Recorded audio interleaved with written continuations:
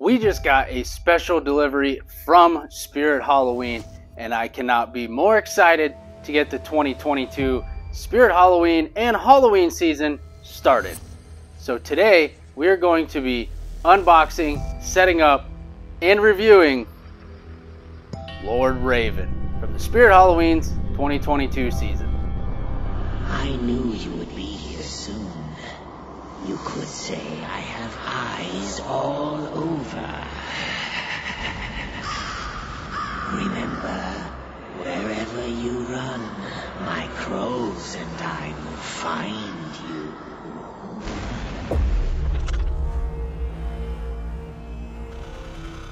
So here we have Lord Raven. He is 6 feet tall. This guy is awesome.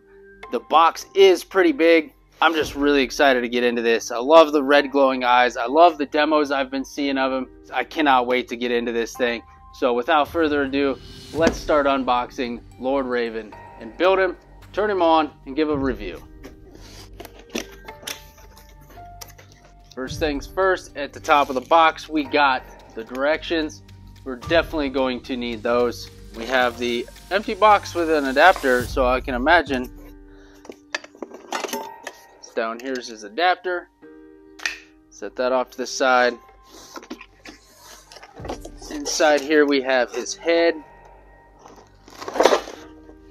with an arm sticking out. So I'm going to go ahead and just finish pulling everything out, and then I'm going to lay it all out on the floor and show you everything. Alright, here we have everything unboxed and laid out here on the floor. Starting from the right hand side, we got the poles, we got a hip hoop, we got Raven's head, we have arms, hands, his cloak, the whole main mechanism, and the base. So we're going to get started in setting this up. The first piece is your base. You're going to want the long end facing out towards you. So all the poles are A to B. The poles are B, the base is A. And my little helper here is snapping. They are just the quick push buttons. They snap in. These next ones just goes B to B. Watch your fingers. Just like that. It's all set up. This is the bottom half. Look, it's as tall as you. Yes. Then we have part C, which is the lower torso frame. Again, it has the snap buttons. Snap those in. And this is basically the main frame of Lord Raven. Next, you're going to have part D, which is the entire main mechanism. And again, it's just going to snap right on in place. Just like that. Here's your sensor. Just make sure everything's clear. Now, this thing is pretty tall. Okay, now that this is all assembled, you're going to want part K, which is the whole cloak or gown or whatever, his whole outfit. This right here is his hood. We will save that. Just get this unfolded. Now you just want to slip this right over top. It is kind of a pain to do because it catches on the top part. Then you're going to want the left arm, which is labeled F. You just slide this up into the sleeve.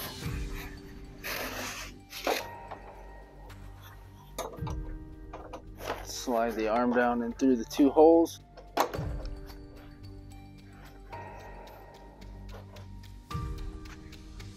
And then you want the right arm, which is labeled part G. You're going to slide that up through the sleeve.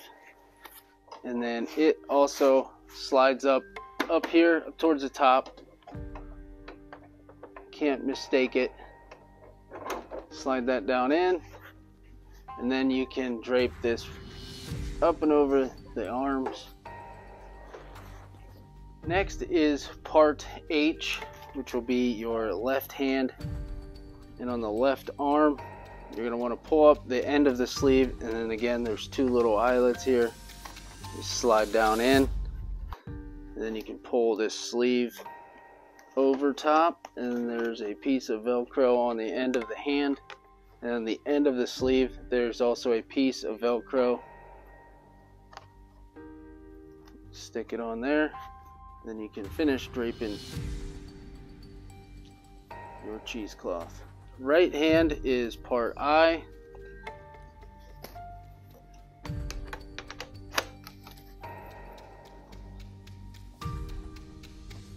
Same thing over here. You're gonna search for it.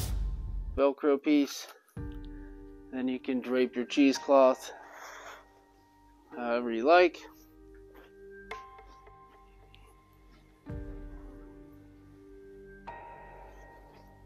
Now over time this will work itself out and it'll kind of smooth out, straighten out, whatnot, get the wrinkles out. Next is part J, which is his head, and again it's going to slip into the holes up top here. So his head just mounts right here, slides right in. Then is part L, which is the hood.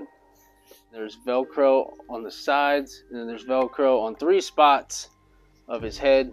So the center one goes right here in the center of his head. There's a side one over here, goes on the right side, and then there's one over here on the left side. We're going to put his cords down inside. Now we can pull up the rest of the costume here. There's Velcro at the very top. It's just a bunch of Velcro all the way down the back of them. We're going to leave some of this open because now we need to reach for some of these cords. Then the sensor mounts up through the front. Inside, I've already went ahead and plugged in the adapter. Plugs in up top. At the very front, you're going to want to plug in your black and your red wires. It's just quick connects. That should be it. Turn them on. Go ahead and finish Velcroing his costume here. Go ahead and plug him in. I can smell the delicious pestilence on you. It's making me so very hungry.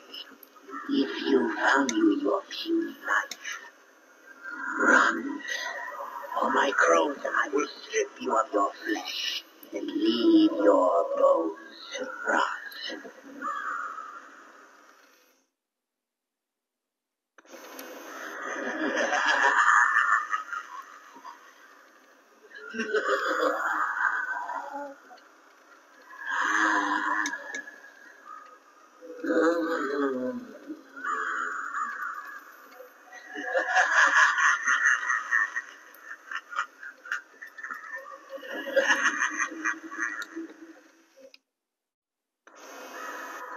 How dare you enter my forest? If you value your pathetic human life, turn back now. Or come closer, and you shall meet your doom.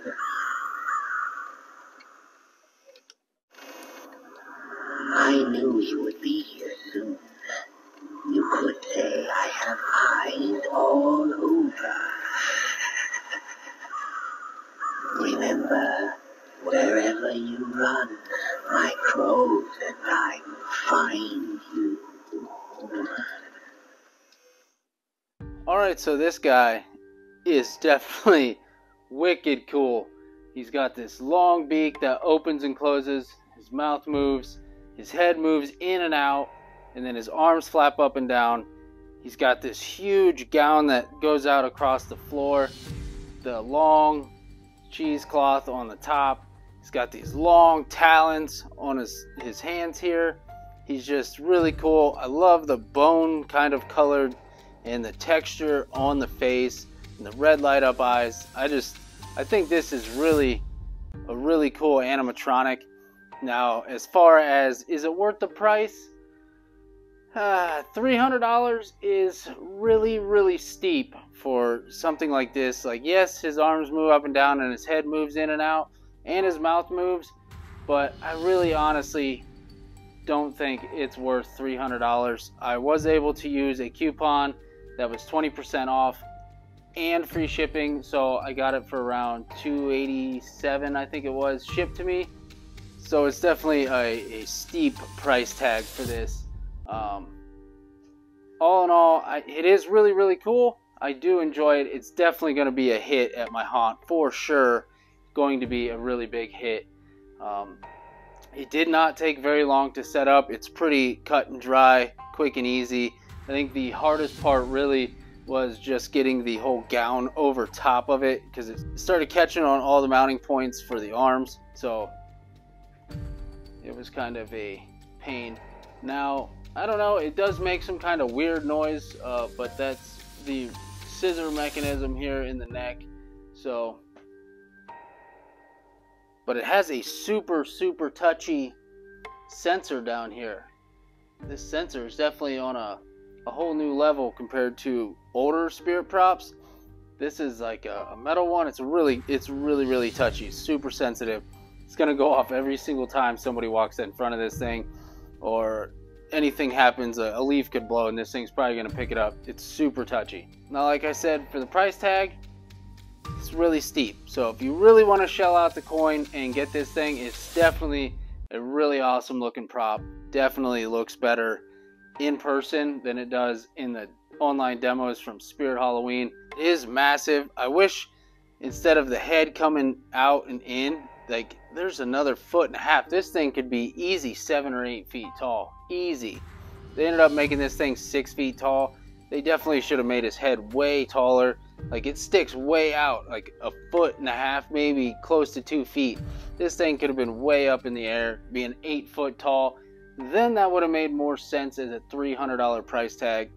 So if you enjoy prop unboxings, yard haunt builds, or just Halloween in general, make sure to click on the videos popping up at the top of your screen for some more awesome Halloween content. Until next time, I will catch you on that next video. Thanks for watching.